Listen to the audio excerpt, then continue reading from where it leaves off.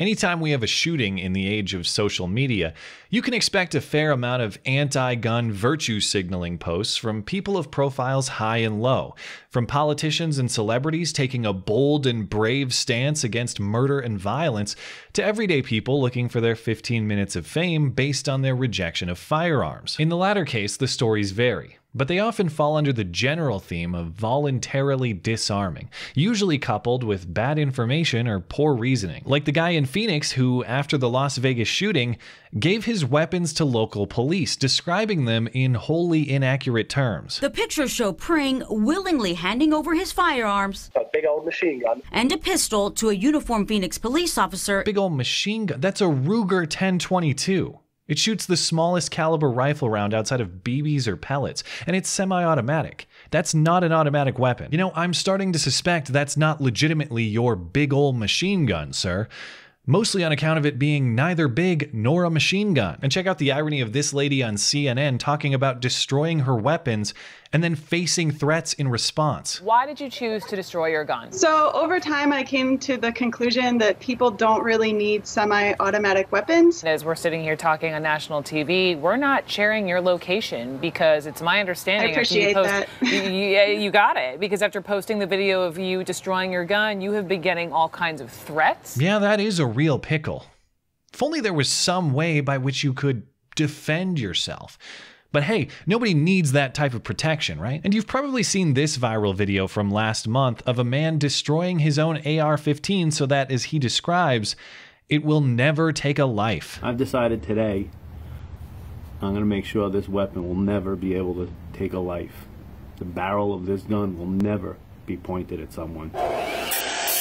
And you know, good call. I heard that rifle had been posting threats all over social media. I'm glad this guy got out ahead of it before that thing acted on its disturbing words. And today's story is a bit of a hybrid of all of these themes. A local politician seeking to raise her profile in her run for office, destroying an AR-15 as a bit of campaign pandering with hilarious unintended consequences that demonstrate once again most of the people doing these stunts have no idea or understanding what they're actually talking about. They just want your empty praise. Karen Mallard is a local teacher running for the Democratic nomination in Virginia's 2nd Congressional District, and on Wednesday, she too decided she would join the virtuous elite of voluntary disarmament with a video Facebook post. I'm Karen Mallard. I grew up in Wise County, surrounded by guns. Our family had guns my whole life. A while back, my husband bought this AR-15.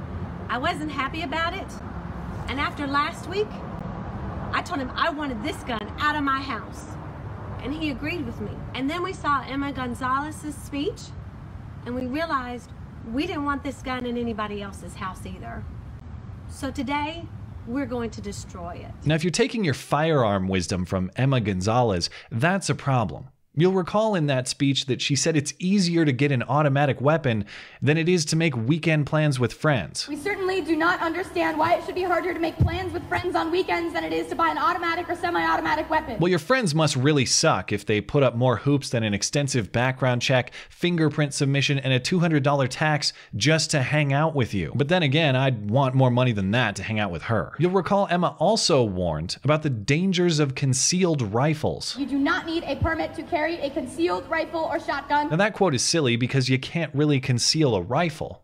Not a legal one, at least. Both federal and Virginia state law heavily regulate short-barreled rifles out of practical availability. Under federal law, any rifle with a barrel under 16 inches or an overall length under 26 inches isn't legal to possess unless properly registered by a licensed carrier with the ATF. And it is illegal to make your own short-barreled rifle without checking those lengthy regulatory boxes. But hey, laws be damned. Karen is heeding Emma's warning about concealed rifles by making her rifle more concealable, sawing off the barrel to a much shorter length under the premise of destroying the firearm. This teacher and mother is joining Moms Demand Action, and to those students in Florida and across our country, keep standing up and speaking truth to power. These gun owners heard you, and we're going to stand by you. And as your future Congresswoman, I'll make comprehensive gun reform a top priority. It's amazing to see she's clearly reading off a script, meaning this stunt was prepared and thought out. But despite all that thought, she's still illegally modifying a weapon to promote a gun control agenda. She is advocating additional gun laws while appearing to violate existing ones. Now, for reasons both sincere and mimetic, the internet has been reporting Karen Mallard to the ATF for illegally constructing a short-barreled rifle. An easy gesture, hilariously demonstrated by Donut Operator.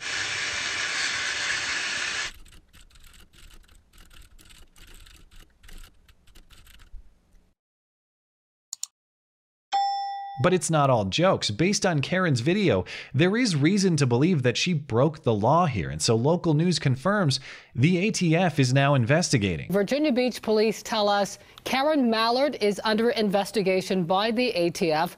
That's because in cutting the weapon, she created a sawed-off shotgun, which is illegal. A sawed-off shotgun. That's a rifle. But close enough, I guess. Doesn't anybody know anything about guns around here? Now, in fairness to Karen, she says she had already destroyed the weapon's function prior to making the video, and sawing off the barrel was just some type of symbolic gesture, apparently. That gun could have never been used before I even cut it. It had already been rendered inoperable. Personally, I don't buy it.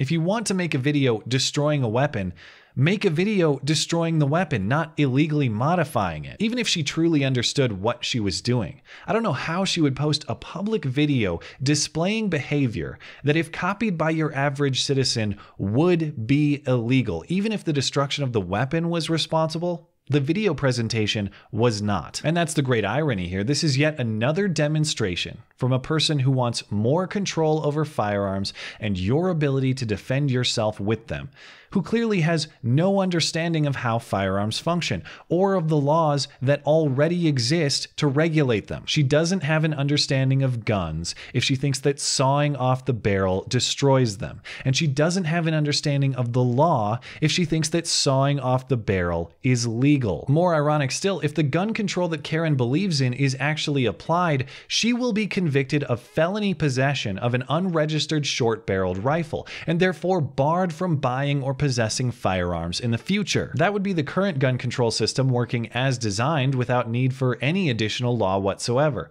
But I suspect Karen probably opposes that charge and conviction because it's not about controlling her, of course. It's about controlling you. She has no understanding of the weapons and terms by which law-abiding Americans defend their lives and property.